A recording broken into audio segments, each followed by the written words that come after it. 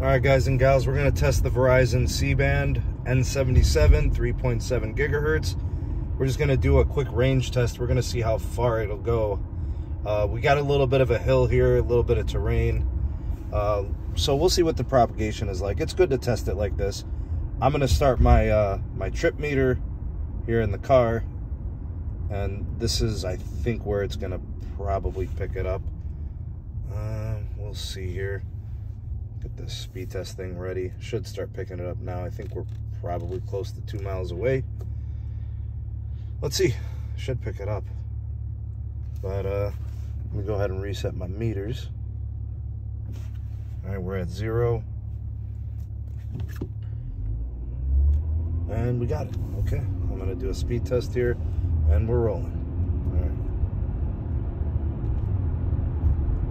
All right, now my expectations for this connection in the urban suburban setting, I think we should expect at least 1.5 miles. I don't know, maybe it's fair to expect 2 miles, maybe. I guess it all kind of depends, you know, the density within the area itself. And you will see I am connected to the 5G Ultrawide Band, 5G UW, N77 3.7 gigahertz for Verizon. All right, we're about 0.5 mile in. Nope, 0.3 miles maybe, 0.4 miles, okay. All right, so that's what you guys can expect from 0.4 miles away. 272 megabits per second on the downlink, 32 on the uplink. This site just got turned on. Literally just came on because I don't even think it was on earlier today. All right, we are just past 0.5 mile now. We'll run it. 37 ping, 6 millisecond jitter. We got more capacity. We are closer to the site. We're driving towards it. And then I'll let you guys know when we get to the site and at what distance we were at when it picked it up. All right, we are running Samsung gear here in the Cleveland market, just to give you guys that information. I know some markets have Ericsson gear. I really do feel strongly that is the gold standard of 5G.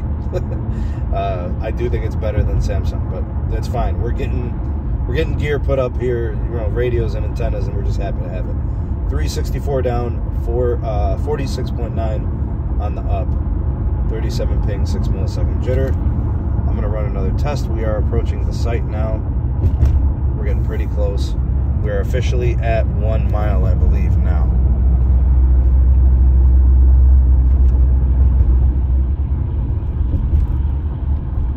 You guys know when we get to the site. And we're going up this hill, by the way, so I don't know if that matters to any of you guys. And now we are officially at the site. Once I stop at this red light here, that's going to be the distance. I think that's it. See if I can get you. Yep, that's it. See if I can get you guys a shot up there. There's it. There it is. The gear is right there. Okay, and 405 on the down and 61, 1.2 miles testing. I'll be back to test this more. We'll see if the range improves. We'll see if it gets a little more optimized. I'm sure they got work to do. I know that crews aren't necessarily happy, the engineering teams, with the Samsung gear. I don't know if it's supply, I don't know if it's performance, but this is what we got right now. 405 in the down, 60 on the up. I ain't complaining. I think that's fantastic. I remember when the N41 launched for T-Mobile, I was getting like maybe 250 down, you know, and like 40 ping. So I guess we should kind of expect some bumps along the way, some early growing pains. But this is pretty good. It's better than N41 was at launch, I'll tell you guys that much. It needs densification. We need more sites. I'll be testing more of them, obviously. All right, now we're actually on the other side of the tower site. So now we're testing a different sector. This sector has the mall, and it has all these stores. So it's got way more traffic, and you guys can see that the C-Band holding up quite nicely. I know there was a lot of questions about, you know, whatever capacity constraints it could be. All right, and I just lost the connection. All right, and it's going to switch to CBRS. There's 4 CBRS sites up this way.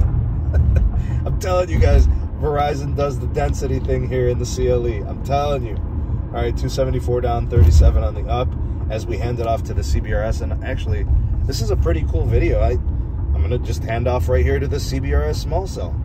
All right, it's right across the street here. All right. I'm telling you guys, Verizon's got the most dynamic network in the city. All right, now to add insult to injury, you guys are seeing the CBRS. All right, there's not just that small cell, not just that CBRS small cell.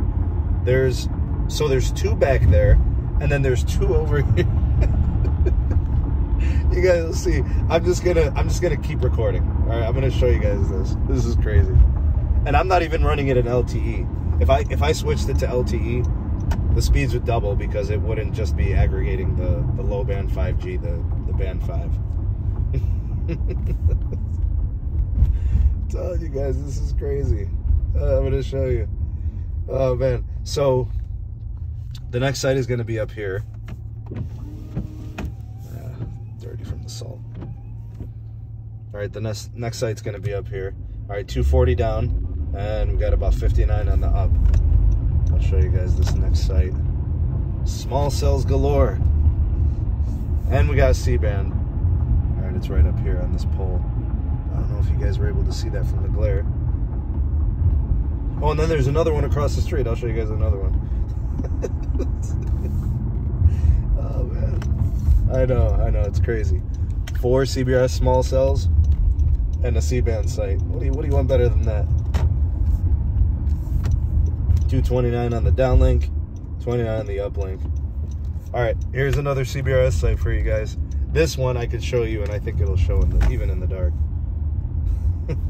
It's right there. That's number 4. We just passed the 4th one. Guys, they ain't playing. Verizon is not playing over here. So that like 3-mile strip, just look at all the capacity Verizon's put on air. Look, 470, 460, 450, 430. They do big things in LTE and 5G here. It's wonderful. The name of the game is density, my good people. Absolutely tremendous from Verizon. And I do got to give a big shout out to AT&T. They do good things here. Their upgrades are great. T-Mobile does huge upgrades here too with the M41. I give them all props. I feel blessed to be in a city where the carriers can actually deploy and build networks. Not much really gets in the way. Not a lot of NIMBY nonsense goes on over here. Magic happens when carriers are allowed to build. 432 down, 22 up. Thanks for watching this video, guys and gals. Do me a solid, give it a like and a share. Comment down below your thoughts and opinions on it. You are the voice of the people, the SMT Nation. Let your voice be heard. Subscribe for more. Turn on the bell notifications to never miss an upload. My Patreon page link is in the description box. Support me there. Get early access to videos, exclusive videos, and live streams not found anywhere else. And you can get promos and discounts on Los Mobile just for supporting us. My Twitter handle and email are in the description box. Thank you for watching. Appreciate you guys. We'll see you on the next video. Peace.